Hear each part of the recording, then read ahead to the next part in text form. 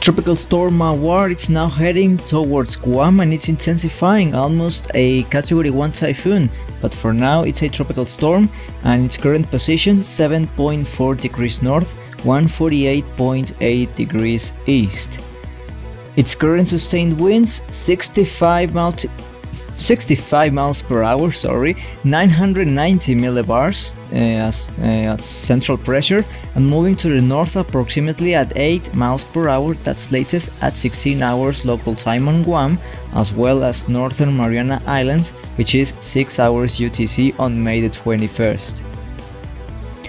Its current wind field, tropical storm force winds extending to 50 nautical miles from the northeastern quadrant, 45 nautical miles from the southeastern quadrant, 75 nautical miles from the southwestern quadrant, and 35 nautical miles from the northwestern quadrant.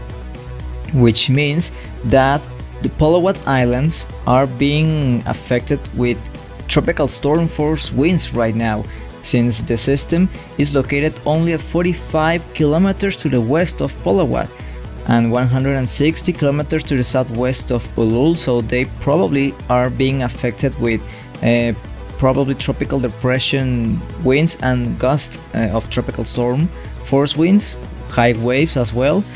195 kilometers to the east of Sarawak, which is in Yap, could be the same for Ulul. About the current effects right now on that island, and then 800 kilometers to the south-southeast of Guam and 845 kilometers to the south-southeast of Rota on the Mariana Islands, which means we have a typhoon watch in effect for Guam, for Rota, for Tinian and Saipan, as well as a cyclone or typhoon warning in effect for Chuuk, which is Ulul and Palawan Islands, including Sarawak, which is in Yap. And well, we believe it's a 65 miles per hour sustained wind tropical storm. The Joint Typhoon Warning Center, they believe it's a little bit stronger, 70 miles per hour sustained winds, and the Japan Meteorological Agency, they believe is a 60 miles per hour sustained winds tropical storm. And about the forecast of this system, it's expected to become a typhoon on the next hours and then gradually intensifying, not that fast, and then becoming a high-end Category 2 typhoon before reaching Guam and Rota Island, possibly making landfall in Rota Island or passing between Guam and Rota as a high-end Category 2 typhoon, and there's a possibility that it could be a Category 3 typhoon as well, which is a major typhoon. So it's not ruled out. The typhoon on that day, of course, is going to be really strong. So Guam and Rota Islands, they'll receive direct effects of this system, and of course it's going to be a rough middle week for those islands.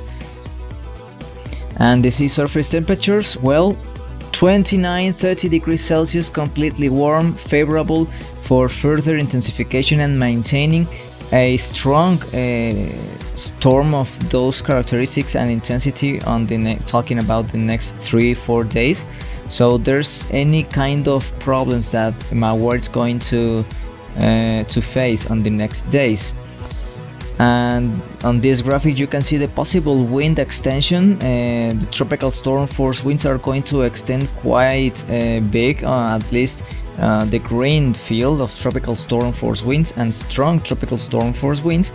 And then the typhoon status winds, you can see them, it's quite compact, but on Guam's and northern Mariana Islands the typhoon conditions practically are over those places. So Category 2, Category 3 typhoon conditions are going to be over there on the next 3 days possibly. And the rain, it's going to be the same scenario. Multiple islands right now being affected by this tropical storm, being affected between 2 to 4 inches of rain, so there's quite some accumulations.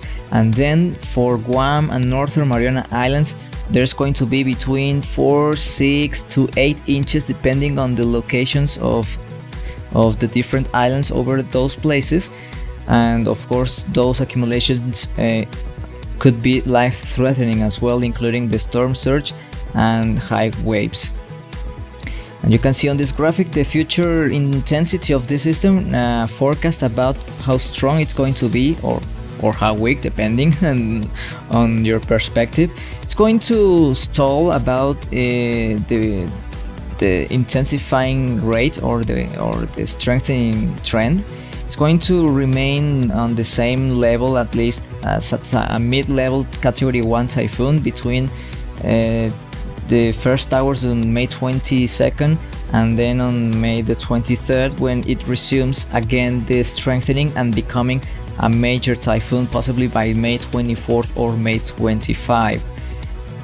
And then the wind shear levels are going to remain quite moderate high on the next day or so. That's why the tropical storm is going to stall its intensifying trend. But then the wind shear, it's going to decrease, and this is the moment when the typhoon is going to reach major typhoon status, and then strengthening even more faster than before. So it's going to be a quite interesting storm to track on the next days. The sea surface temperatures 30-29 degrees Celsius, and the humidity as well is going to remain high, so it's not going we are not going to have any kind of dry air that is going to affect the storm, unfortunately, at least for Guam and Northern Mariana Islands. And you can see the floaters about the current structure and satellite presentation of Mawar, and those floaters you can see you can see them on Force 13's website, so please check them out, and please keep updated with more videos that we are going to upload here in Force 13 channel, and possibly we are going live by tomorrow or in the next 2 days, so please stay tuned. That's all for today.